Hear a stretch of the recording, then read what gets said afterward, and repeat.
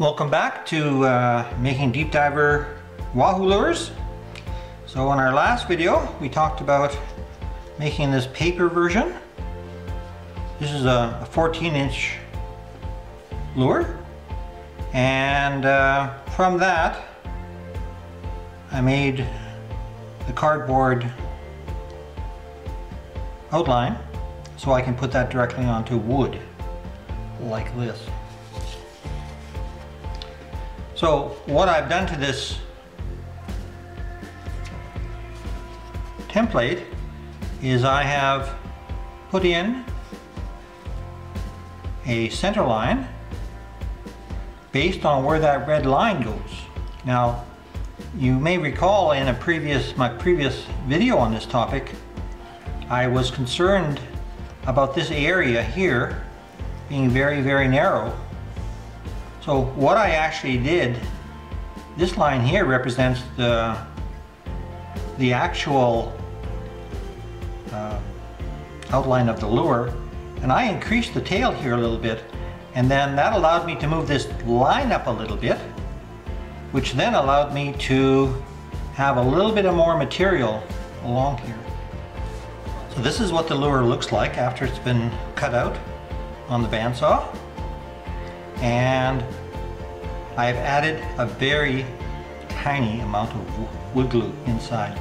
Now we have the channel. I think you can see that maybe. So when I split these apart after it was cut, I put about a 1/4 inch, maybe a little bit more, of glue, very, very thin, on both sides of that channel, at the tail and about right here. Now the reason I did it right here is we're going to be cutting into this with the bandsaw in just a little while after the glue has set, and then we'll come back and we'll do a number of things. Everything that needs to be done basically before we get going on the table belt sander. So I have previously mentioned how important getting this edge correctly. The problem with doing that is you've got to kind of eyeball it, and let me show you what I mean by that. So I've got the blank lure sitting on top of that paper copy. What I do is I line up the center line of the lure, tail and head, with that red line. Remember that red line I put on? Now what I've got to do is I've got to mark the angle of the bill. So how I do that is, I know you can't see this because this is almost impossible to show. What I do is I line up with the edge of the bill. Remember I told you way back when you take a picture of a lure, always take it edge on? This is why. You have to line that up, and it takes a little bit of back and forth, and eventually you can do it, and then you put a line on your lure blank. So what's going to happen next time you see this is going to have a hole chopped in its face that looks kind of like this. But this will be the absolute top of the plastic. So I've changed the angle of the camera to help you understand how, in fact, I do this, cut this bill in. So what I've got is I've got 3 pieces of material from the material that will actually go into the bill itself. So this is 1/4 inch polycarbonate, and of course all my samples I have several sizes, so I make sure to mark them. So what I do to make the first cut is I know that this will be the first cut with the bandsaw.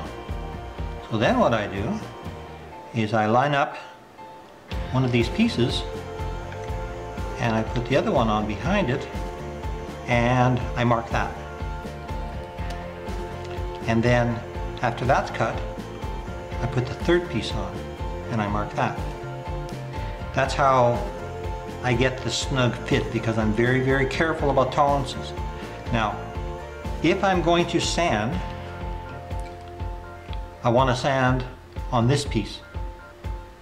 Because this piece, this edge doesn't mean anything.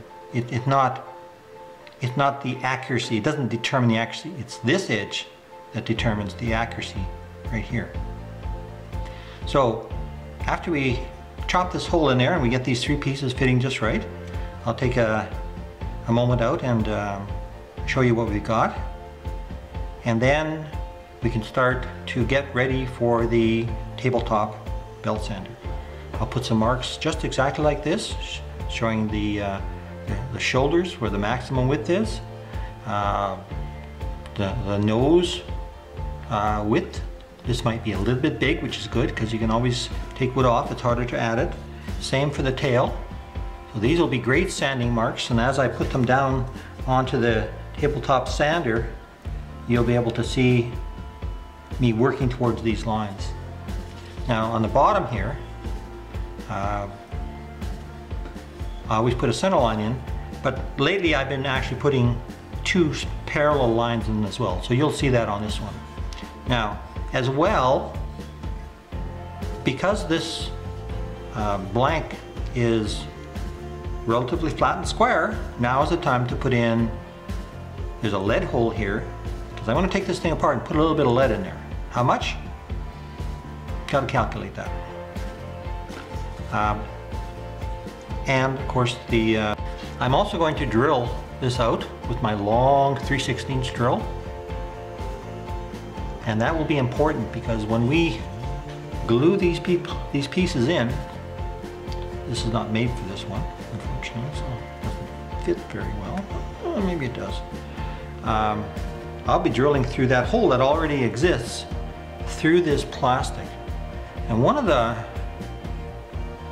interesting parts of this build, without this hole here, you could not drill that hole through the plastic. It's at a very shallow angle, and I defy you to drill from this side and hit that hole down below there.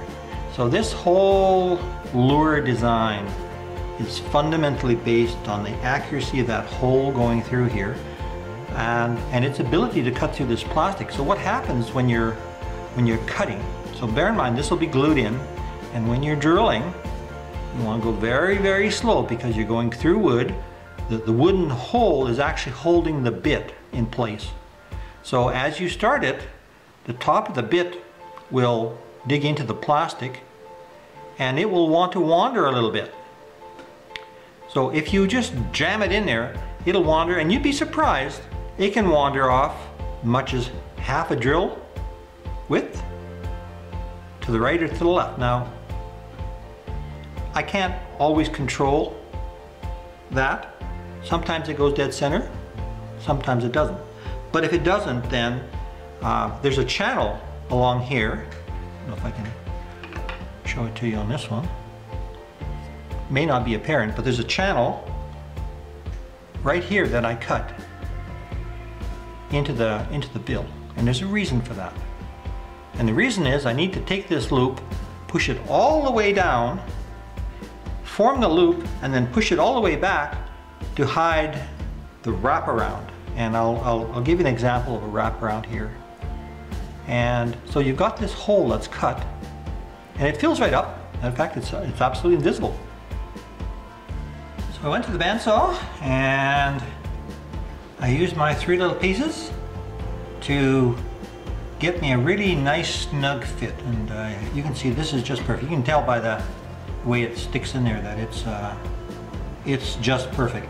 Now, as I said, when you actually glue the 3 pieces of the bill together, they do get a little bit wider. It's quite possible that I may have to sand a little bit along this bottom edge here. I have a little tiny sander that is just made for that, so I can certainly do that. And you can see the eye. It seems that the top of this edge cuts right through the center of the eye, which is fine. That's consistent with all the commercial lures, and So this came out very well. So one of the things I wanted to show you, of course, was the opening. Now I put this little kink in here just to add some square area for the glue to attach.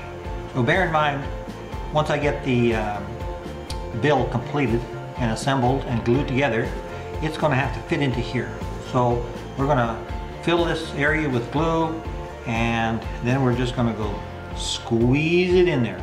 And there's going to be a glue everywhere. It's just the way it is, and it makes a very, very tight bond. And I wanted to show you the marks that I put on. These are sanding guides. So I've determined that this is the widest part of the lure right here. And we went through that calculation previously. And looking at this, I decided that the lead would be in this area here. So bear in mind, you're pouring in molten lead. This bill will already be installed and glued. So the last thing you want is that scorching hot lead to affect your glue. So you got to have some distance. So a finger width away, that's okay. The other downside of that is you want the lead more to this side, because as the lure is swimming, you want more of the weight to be down, forcing it down, not back this way, where it'll have less effect. So these are all things you have to take in mind, and sometimes you got to say, best I know is right there, and then go with it. Now, one of the other things I wanted to show you is I've been talking about this great big drill. Here it is here, 3/16 drill, and I have drilled the back of this lure already. Now, you can see from the lay of the land here that when I put in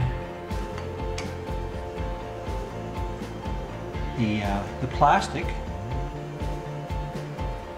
be careful not to damage that master edge.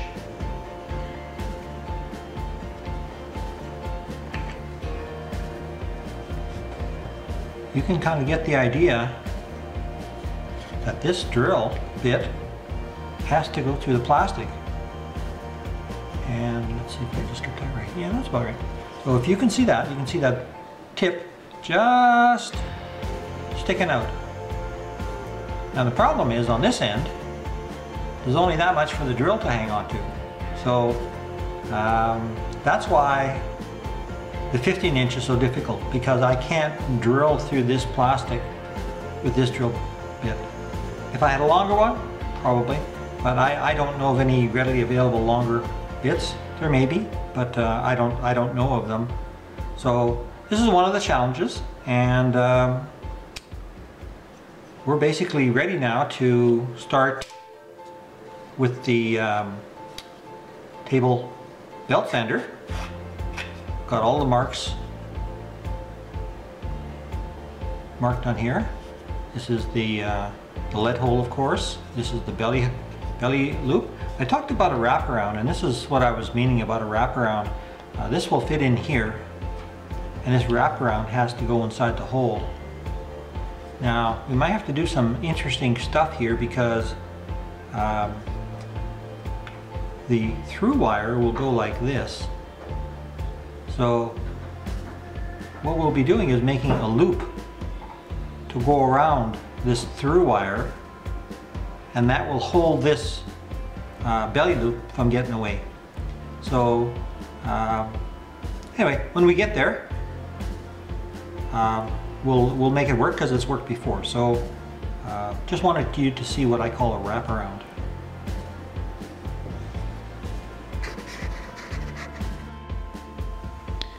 I'm getting ready to use the tabletop belt sander, but I want to mark the center of this eye. And on a normal lure without this cut, I would just simply drill a little hole here. Possibly I could have done that here. Anyway, I had cut the hole. So what I have to do is I mark it right on this center line.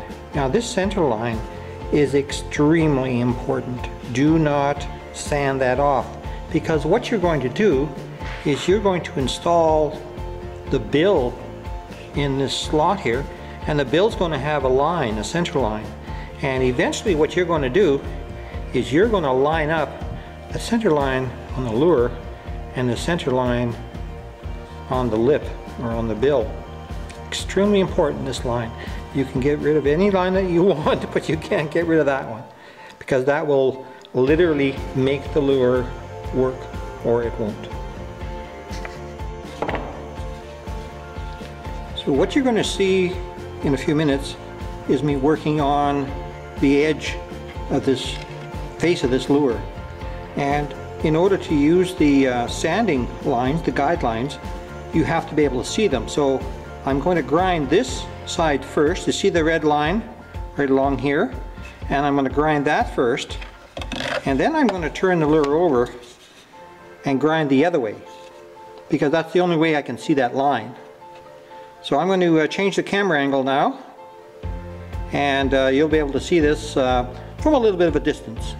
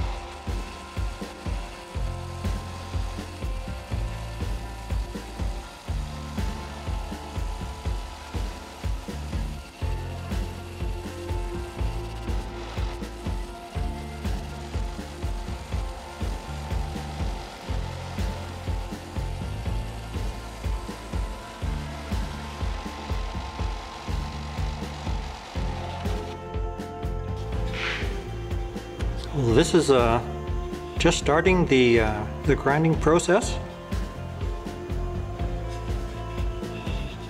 You're trying to ignore this hole, although you got to be careful. You don't want to get the sanding belt caught in here and it'll flip it out of your hands. So the next line we're going to grind to is these two lines here.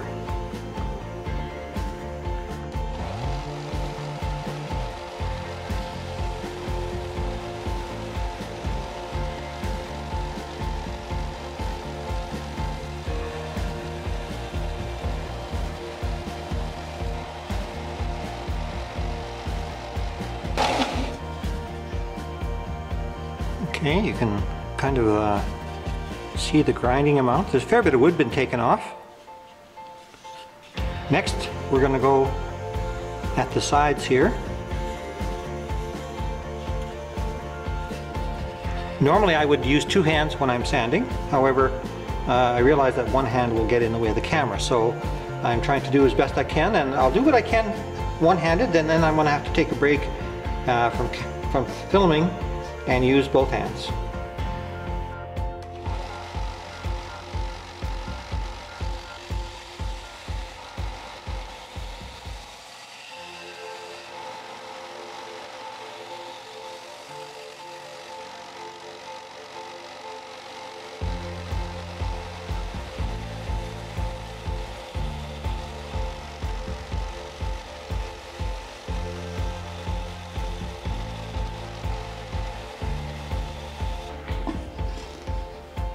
Now you can see I've again taken off quite a bit of material. I've still got lots more to go, but you start gradually, and you try not to do anything too quick. So I'm going to start along this back here, and it's got a round over, and I'm gonna cut it back, and then I'm going to smooth out the cut. The cut will be flat, and then it will smooth out, so it goes from round, because this place here, right here where the shoulders are, that's the highest point on the lure, and everything has to be brought back kind of to that. So here I go.